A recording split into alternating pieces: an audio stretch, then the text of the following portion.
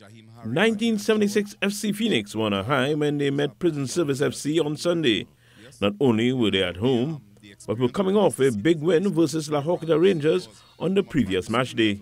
It would be the visitors striking first though. Juma Clarence reacting quickest after the save rebounded to make it 1-0 Prisons in the 24th minute. Prison has gone ahead. Prisons FC has gone ahead. They were looking for more before the break, but the Phoenix defense held.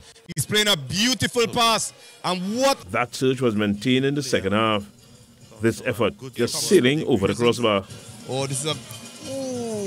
Duvon Daniel was a busy man in the Phoenix goal as the Ruka team just kept coming.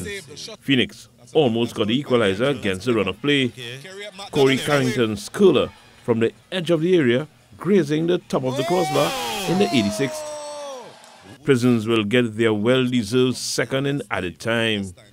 Travis Byron with a well-taken item as Anderson Veronique's team registered an important 2-0 win over 1976 SC Phoenix. Wayne Cunningham, TTT Sports. Prisons FC